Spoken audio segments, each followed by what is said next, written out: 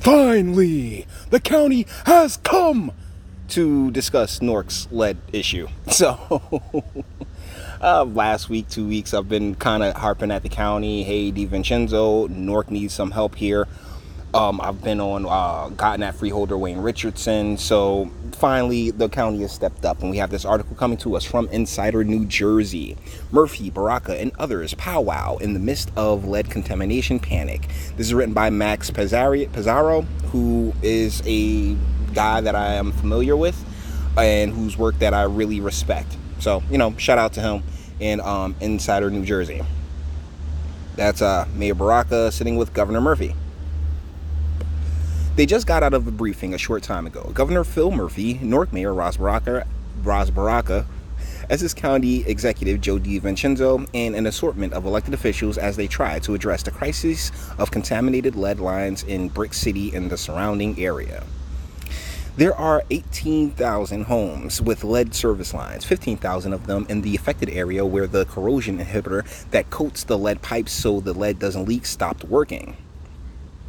Authorities have introduced a new inhibitor, but it will take months to start working. In addition, the mayor has bonded $75 million to replace the lead service lines that are not owned by the city. A program started this spring.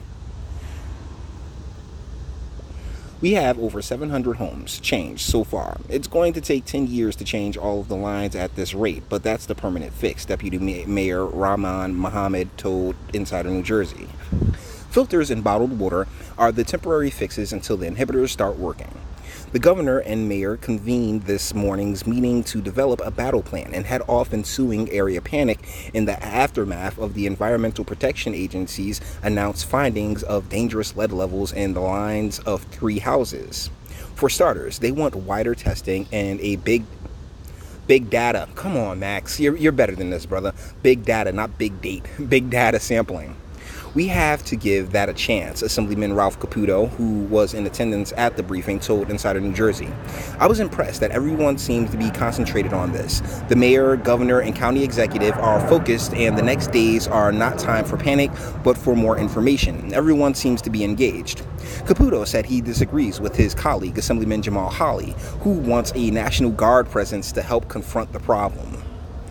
I got nothing but love for Jamal Hawley, but that's a little over the line, my man.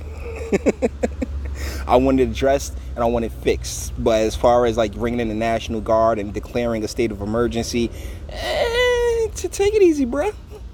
Against the backdrop of Baraka's severe public criticism of President Donald J. Trump, because, that's where they have to take it, a presidential candidacy by Senator and former Newark Mayor Cory Booker with pincushion potential, and madcap pushing and shoving between Murphy and much of the rest of the Democratic Party establishment, suspicions abound about the political motivations behind making Baraka look bad at this particular moment. The mayor is one of Murphy's most obvious and important political allies in a state where many elected Democrats have turned against the governor in the name of polishing relations with an establishment dominated by the brain trust of South Jersey power broker George Norcross III, to which I will reply, they're just replacing one establishment with the other. What Murphy represents is the national establishment, whereas Norcross is more homegrown. I hate to put it to you like that, but he is. Norcross, of course, has his own troubles as he attempts to dig out from under an Economic Development Authority scandal. A perception of weakness in popular local leader Baraka, who beat a Norcross-connected candidate, Shavar Jeffries, to first become mayor in 2014, conceivably splashes on Murphy and Murphy's future statewide designs. At the moment, Murphy and the suddenly national headline beset Baraka still appear firmly wielded together amid intra-party jeers mostly directed at Murphy. Because Murphy isn't Jersey. Murphy isn't one of us. But that's something to be hashed out at the ballot box. Now, basically, this is spinning wheels, okay? They just popped up to say that they're doing something about it, and I will appreciate something over nothing, and what we were getting before was nothing. Now, what my suggestion is how we can actually fix this and fix it rather expediently is all these big wigs, big money elected officials who have absolutely no problem raising copious amounts of cash for the campaign funds. They should hold some type of black tie gala or event fundraiser for the lead service pipelines to get them done as quickly as possible, not in the next 10 years. That's a little ridiculous, and honestly, shoot, go to GoFundMe, crowdfund the shit if you have to.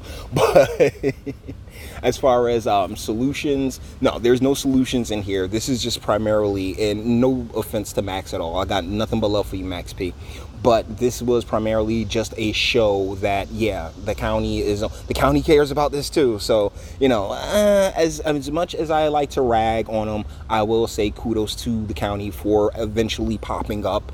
And now that we've gotten this baby step, let's take the next baby step as far as getting the people, the residents and the constituents of Newark, getting them taken care of and making sure that their families are good. And there is some points to be made about the timing and it really only being 3 houses where the severity was found.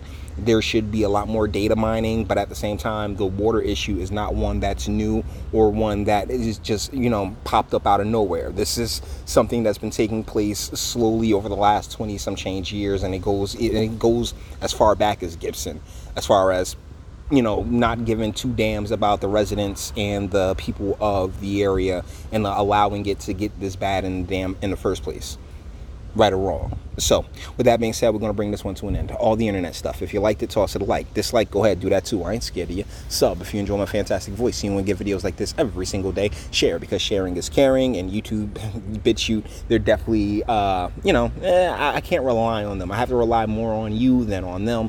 And speak, let me know, what do you think in the comments? Do you think that the county's here to really get something done, or are they here just to say that, like, yeah, we're here, we're doing it, So I'd love to know what you think in the comments. Until the next one.